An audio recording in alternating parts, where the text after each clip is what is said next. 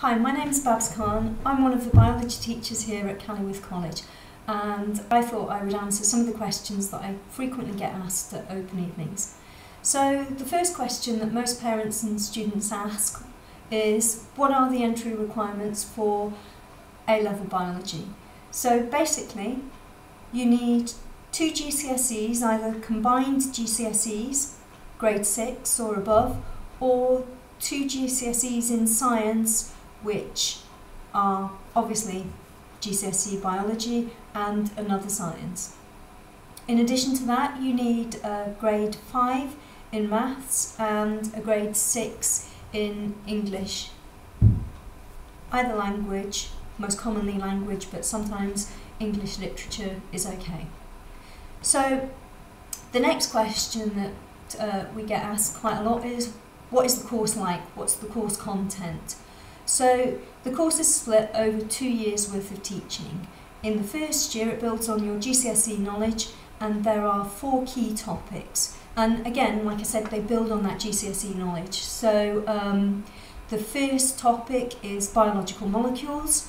We then go on to look at cell structure and cell organisation, and for every topic it builds on your GCSE understanding and just takes it up to the next level.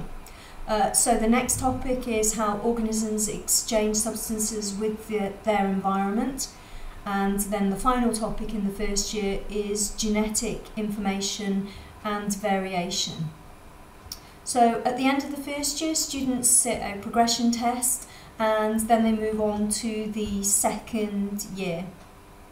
In the second year, the topics again build on the first year knowledge, and they get more and more detailed, and obviously I'm a biologist, so I think it gets more and more interesting as you go through the course.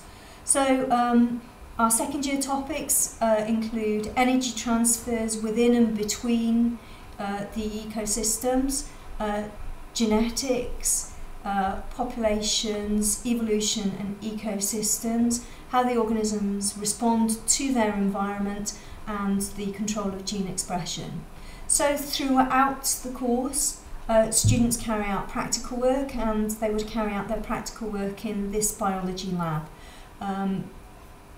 Practical work is there to enhance students' understanding of the key concepts, and also there are, throughout the 2-year programme of study, 12 required practicals.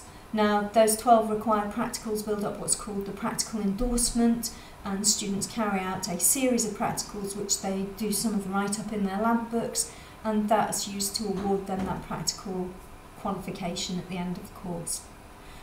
In terms of how the course is assessed, so throughout the year we have topic tests at regular intervals, usually at 3-week intervals, and these help students practice and develop the skills they need to complete the exams that take place in the second year.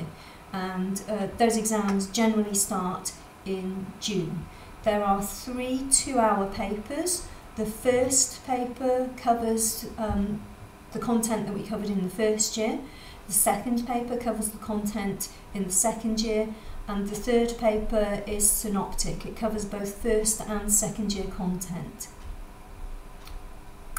So, what else is commonly asked? What textbooks do we have available to students? Well, we have a physical textbook which students sign out from the Learning Resource Centre, and they can use that at home. And that textbook is a CGP textbook. So it's this textbook. They also have a second year version of this textbook, and this textbook gives them some more information, some more questions that they can answer in their independent study time. So in terms of teaching and learning, students spend 4.5 hours per week in formal lectures.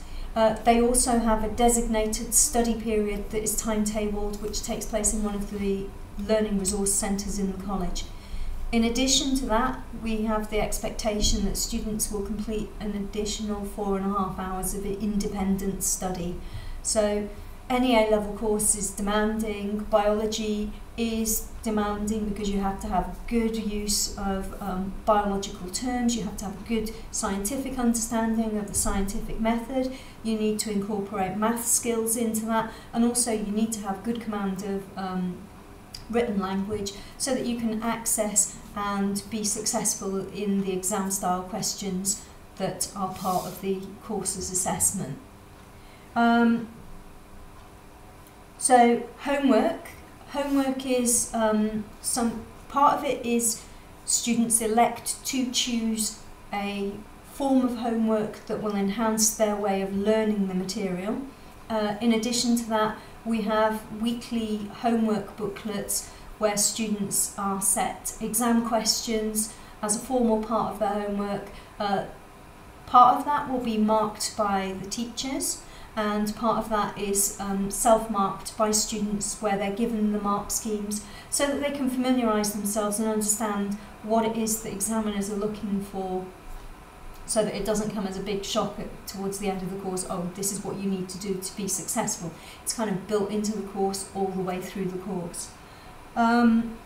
In terms of what do students that have studied A-level biology progress to, well, there's a whole range of different things. So some students go into healthcare professionalisms or healthcare-based degrees. So we have students that have studied A-level biology and gone on to study medicine, veterinary science, dentistry, physiotherapy, radiography, paramedicine, various forms of nursing. So we have all of those medical-based degrees. We have some students that go on to study pure biology-based degrees, and there is a whole host of different degrees available, some doing microbiology as their key discipline, some of them going on to study biological sciences, marine sciences, biomedical sciences, and then we have some students that don't go on to a university course based on biology, but having a strong science helps with their course, such as psychology.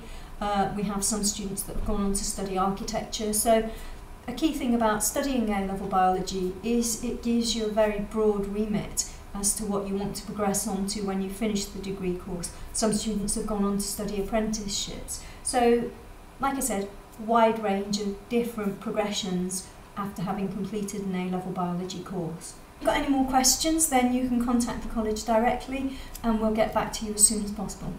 Cheers, bye now.